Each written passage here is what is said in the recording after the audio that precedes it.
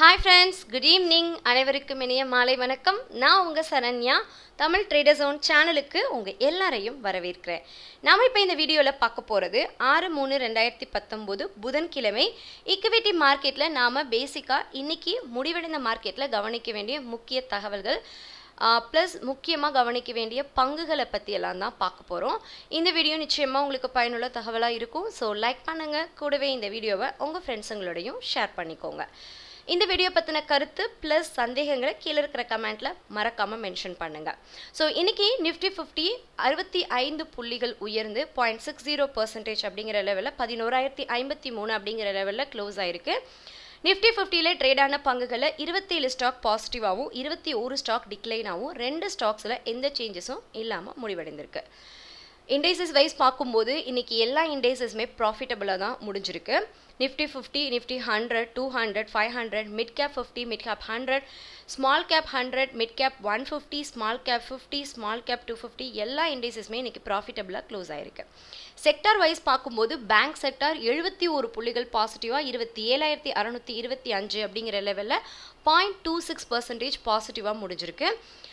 Finance service, FMCG, ID, metal, pharma, BSc bank, private bank எல்லாமே பாசிட்டிவாக close ஆயிருந்தாலும் auto sector 0.29% டவுனா 24 புள்ளிகள் குறைந்து முடிவடைந்திருக்கு. அதே மாதிரி மீடியா செக்டார் 1%க்கு மேலே குறைந்து 33 புள்ளிகள் குறைந்து 2,532 அப்படிங்கிற லெவலில் க்ளோஸ் ஆயிருக்கு. Other இண்டெக்ஸஸில் Nifty commodities, Nifty energy, Nifty infra பாசிட்டிவாக க்ளோஸ் ஆயிருந்தாலும் நிஃப்டி எம்என்சி 40 புள்ளிகள் குறைந்து முடிவடைந்திருக்கு. ஸோ இன்றைக்கி நம்ம கேண்டில் வைஸில் பார்க்கும்போது ஒரு நேற்று கம்பேர் பண்ணும்போது ஒரு பாசிட்டிவ் கேண்டிலை கொடுத்துருக்கு. ஸோ 11,023 அப்படிங்கிற லெவலில் ஓப்பன் ஆன நிஃப்டி 50 11,061 அப்படிங்கிற டே ஹையை தொட்டுட்டு 11,000 அப்படிங்கிற லோவை பிரேக் பண்ணாமல் 11,053 அப்படிங்கிற லெவலில் அகெயின் ஒரு பாசிட்டிவ் க்ரீன் கேண்டிலை ஃபார்ம் பண்ணியிருக்கு. தொடர்ந்து 3வது நாளாக மார்க்கெட் பாசிட்டிவாக முடிவடைந்திருக்கு. இன்றைக்கி முடிவடைந்த மார்க்கெட்டில் நாம் கவனிக்க வேண்டிய முக்கிய சில தகவல்கள்: 1,636 ஸ்டாக் பாசிட்டிவாகவும் 1,025 ஸ்டாக் டிக்ளைனாகவும் 147 ஸ்டாக்ஸில் எந்த சேஞ்சஸும் இல்லாமல் க்ளோஸ் ஆயிருக்கு. ஸோ இன்றைக்கி புதன்கிழமை இந்தியன் மார்க்கெட் வந்து ஒரு பாசிட்டிவாக முடிவடைந்ததுக்கு முக்கிய காரணங்களாக அமைஞ்சது நேற்றையோட ப்ரீவியஸ் டேயோட ரேலி, குளோபல் கியூஸோட பாசிட்டிவான விஷயங்கள், ஏஷியன்ஸ் ஷேர்ஸோட இன்வெஸ்டர்ஸோட பாசிட்டிவான விஷயங்கள் ப்ளஸ் யுஎஸ் சைனா ட்ரேட் வந்து ஒரு நெகோசியேஷனுக்கு வந்தது. ஸோ இந்த மாதிரியான ஃபண்டமெண்டல் காரணங்கள் இன்றைக்கி மார்க்கெட்டை பாசிட்டிவாக கொண்டு போயிருக்கு அப்படின்னே சொல்லலாம். டெக்னிக்கலாக பேசும்போது இன்றைக்கி மார்க்கெட் 11,000 அப்படிங்கிற லெவலில் தாண்டி க்ளோஸ் ஆயிருக்கு.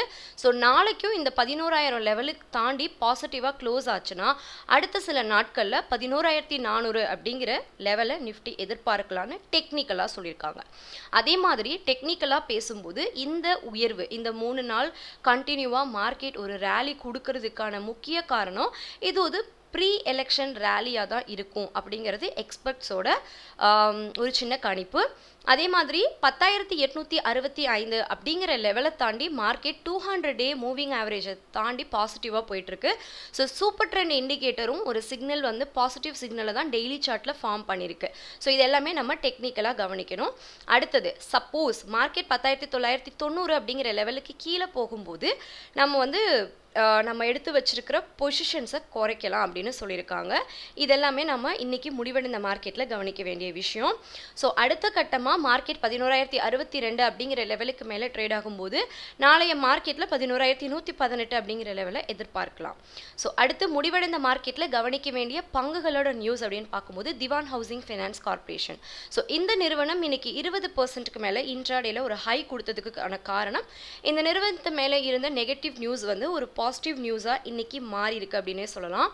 ஸோ இந்த நிறுவனத்தை பற்றி ஒரு க்ளீன் ரிப்போர்ட் கொடுத்துருக்காங்க. ஸோ அந்த ரிப்போர்ட் வந்து இந்த பங்குக்கு இன்றைக்கி பாசிட்டிவாக அமைஞ்சிருக்கு.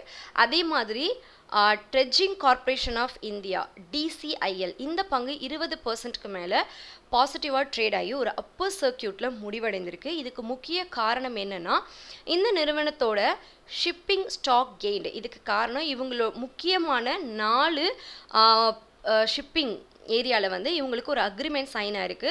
முக்கியமாக விசாகப்பட்டினம் போர்ட்டு, ஸோ இந்த அக்ரிமெண்ட் 73.47% இவங்களுக்கு ஃபேவரபிளாக இருந்தது. இந்த பங்குக்கு ஒரு ப்ராஃபிட்டபிளான நியூஸ் அப்படின்னு சொல்லியிருக்காங்க. ஸோ இந்த அக்ரிமெண்ட் ஆஸ் ஒன் வந்து சைன் ஆக பண்ணுவாங்க அப்படிங்கிறதையும் குறிப்பிட்டு சொல்லியிருக்காங்க. அடுத்தது எடல்வைஸ் ஃபினான்ஷியல் சர்வீஸ் இன்னைக்கு 12%க்கு மேலே பங்கு உயர்ந்ததுக்கு முக்கிய காரணம் சிடிபிக்யூ கெனடியன் ஃபண்டு. இந்த ஃபண்டு வந்து 1800 கோடிக்கு மேலே நான் பேங்கிங் ஃபினான்ஷியல் கம்பெனி அப்படிங்கிற லெவலில் ஒரு இன்வெஸ்ட்மெண்ட்டாக ஆக போகிறது. இந்த நிறுவனம் இன்னைக்கு ரேலி ஆனதுக்கு முக்கிய காரணமாக அமைஞ்சிருக்கு. அடுத்தது சுகர் ஸ்டாக்ஸ் வந்து 30%க்கு மேலே இந்த இயர் இது வரைக்கும் ரிட்டர்ன் கொடுத்துருக்கிறது. நம்ம சுகர் ஸ்டாக்ஸ் மேலே ஆல்ரெடி கவனம் செலுத்தணும்னு சொல்லி அந்த ஸ்டாக் லிஸ்ட்டும் கொடுத்துருந்தோம். ஸோ இது கவனிக்க வேண்டியதாக இருக்குது. அதே மாதிரி லக்ஷ்மி விலாஸ் பேங்க் வந்து 19%க்கு மேலே ஜூம் ஆனதுக்கு காரணம் போர்ட் மீட்டிங்கில் வந்து ஃபண்டு ரைஸ் பண்ணுறதுக்கு கன்சிடர் பண்ணியிருக்காங்க. ஸோ அந்த நியூஸ் வந்தது இந்த பங்கோட விலை உயர்ந்ததுக்கு காரணமாக அமைஞ்சிருக்கு. ஸோ இப்போ நம்ம முடிவடைந்த மார்க்கெட்டில் அடுத்து கவனிக்க வேண்டிய சில முக்கிய பங்குகளை பற்றி பார்த்துட்டு குளோபல் மார்க்கெட்டையும் செக் பண்ணிடலாம். இன்றைக்கி வந்து முடிவடைந்த மார்க்கெட்டில் டாப் கெய்னர்ஸாக அமைஞ்சது பிபிசிஎல் 2.84%க்கு மேலே உயர்ந்து 372 அப்படிங்கிற லெவலில் க்ளோஸ் ஆயிருக்கு. அதை தொடர்ந்து Bajaj finance, ICICI bank, Hindalco, Vedanta, Infratel, Wipro, Reliance, Titan, power grid பங்குகள் கிட்டத்தட்ட 2%க்கு மேலே உயர்ந்து டாப் கெய்னர்ஸ் லிஸ்ட்டில் இருக்காங்க. டாப் லாசஸ் அப்படின்னு பார்க்கும்போது ஜி என்டர்டைன்மெண்ட் 2.5%க்கு மேலே டவுன் ஆகி 470.90 அப்படிங்கிற லெவலில் க்ளோஸ் ஆயிருக்கு. டாடா மோட்டார்ஸ் 2% கிட்டத்தட்ட இறங்கி 189க்கு கீழே க்ளோஸ் ஆயிருக்கு. India bulls housing finance, axis bank, Hindustan Unilever, S bank, hero motor company, Maruti, Athani ports, JSW steel. So இந்த பங்குகள் டாப் லாசஸில் கவனிக்க வேண்டிய முக்கிய பங்குகளாக இருக்குது.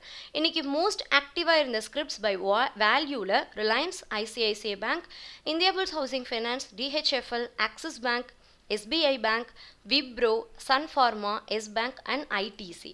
வால்யூமில் அதிகமாக ஆக்டிவாக இருந்த பங்குகள் Suzlon, R power, idea, Arkham, DHFL, JP associate, Ashok லீலண்ட், south bank, ICICI bank and IDFC. அடுத்தது இன்றைக்கி 52 வீக் ஹை லோவை டச் பண்ண பங்குகளில் நாம் கவனிக்க வேண்டிய பங்குகளை பற்றி பார்க்கலாம். மொத்தம் 20 ஸ்டாக்ஸ் இன்றைக்கி 52 வீக் ஹையை டச் பண்ணியிருக்கு. UPL limited, DTH prestige limited, REC limited, பேட்டா இந்தியா, தாம்பூர் சுகர் மில்ஸ். இந்த பங்குகள் எல்லாமே முடிவடைந்ததில் 52 வீக் ஹை டச் பண்ணதில் கவனிக்கணும். அடுத்தது IDFC first bank limited 52 week லோவை இன்றைக்கி டச் பண்ண பங்குகள் மொத்தம் 15 ஸ்டாக்ஸு. அதில் கவனிக்க வேண்டிய பங்குகள் ICRA limited, blue host hotel limited. இந்த பங்குகள் கவனிக்க வேண்டிய இடத்துல இருக்குது. ஸோ தற்சமயம் கமாடிட்டிஸ் எப்படி ட்ரேட் ஆகிட்டுருக்கு, crude ஆயிலோட price and USD ஐஎன்ஆரோட value எப்படி முடிவடைந்து, யூரோப்பியன் மார்க்கெட் ஓப்பன் ஆகி எப்படி ட்ரேட் ஆகிட்டுருக்கு அப்படிங்கிறதெல்லாம் செக் பண்ணிடலாம். கமாடிட்டிஸ் க்ரூட் ஆயில் தற்சமயம் 0.74% பாசிட்டிவாக 0.42 புள்ளிகள் குறைந்து 55.81 அப்படிங்கிற லெவலையும், பிரெண்ட் ஆயிலும் டவுனில் ட்ரேட் ஆகிட்டுருக்கு. இந்திய கமாடிட்டியில் gold, silver, crude, aluminium, copper, nickel, let, zinc எல்லாமே நெகட்டிவாக ட்ரேட் ஆகிட்டுருக்கு. நேச்சுரல் கேஸ் மட்டும் 0.39% பாசிட்டிவாக ட்ரேட் ஆகிட்டுருக்கு. அதே மாதிரி இந்திய ரூபாயின் மதிப்பு 21 பைசா குறைந்து 70 ரூபாய் 27 பைசாவில் முடிவடைந்திருக்கு. குளோபல் மார்க்கெட் தற்சமயம் குளோபல் மார்க்கெட்டில் யூரோப்பியன் மார்க்கெட்டில் எஃப்டிஎஸ்சி பாசிட்டிவாகவும் சிஐசி டாக்ஸ் நெகட்டிவாகவும் இருக்குது. ஏஷியன் மார்க்கெட்டில் இன்னைக்கு டவுன் ஆகவும் எஸ்ஜிஎக்ஸ் 50 ஒரு புள்ளிகள் குறைந்து இருக்குது. ஏசியன் மார்க்கெட் மிக்சட் மார்க்கெட்டாக இருக்குது. ஸோ யூஎஸ் மார்க்கெட் எப்படி ஓப்பன் ஆகுது, அதுக்கப்புறம் நாளைய பங்குச்சந்தையில் முக்கியமாக கவனிக்க வேண்டிய விஷயங்கள், பங்குகள், முக்கியமான டேட்டாஸ், இது எல்லாத்தையுமே நம்ம அடுத்த வீடியோவில் இன்னும் டீட்டெயிலாக பார்க்கலாம். இந்த வீடியோவில் நிச்சயமாக உங்களுக்கு பயனுள்ள தகவல் கிடைச்சிருக்குன்னு நான் நம்புகிறேன். ஸோ லைக் பண்ணுங்கள், உங்கள் ஃப்ரெண்ட்ஸுங்களோடையும் ஷேர் பண்ணிக்கோங்க. இந்த வீடியோ பற்றின கருத்துக்கள் ப்ளஸ் சந்தேகங்களை கீழே இருக்கிற கமெண்ட்டில் மென்ஷன் பண்ணுங்கள். நம்ம அடுத்த வீடியோவில் அந்த கமெண்ட்ஸுக்கு ரிப்ளை பார்க்கலாம். ப்ளஸ் நீங்கள் இக்விட்டி மார்க்கெட்டில் இன்வெஸ்ட் பண்ணுறதுக்கு லோயஸ்ட் ப்ரோக்கரேஜில் ஹை லெவலான எக்ஸ்போஷர்ஸோட அட்வான்ஸ்ட் இண்டிகேட்டர்ஸ் இருக்கிற அலைஸ் ப்ளூவில் உங்கள் ட்ரேடிங் அக்கௌண்ட்டை ஸ்டார்ட் பண்ண விரும்புனீங்கன்னா இந்த வீடியோக்கு கீழே இருக்கிற டிஸ்கிரிப்ஷனில் நான் அலைஸ் ப்ளூ கம்பெனியோட அக்கௌண்ட் ஓப்பனிங் லிங்க் கொடுத்துருக்கேன். அந்த லிங்க்கை கிளிக் பண்ணி உங்கள் டீட்டெயில்ஸ் அப்டேட் பண்ணி ஆன்லைன்லேயே உங்கள் ட்ரேடிங்கை நீங்கள் ஸ்டார்ட் பண்ணலாம். அதை பற்றின சந்தேகங்கள் ஏதாவது இருந்தால் எனக்கு டெக்ஸ்ட் பண்ணுங்கள், நான் உங்களுக்கு ரிப்ளை பண்ணுறேன். So thank you so much. இந்த வீடியோ நிச்சயமாக உங்களுக்கு பயனுள்ள தகவலாக இருக்கும்னு நம்புகிறேன்.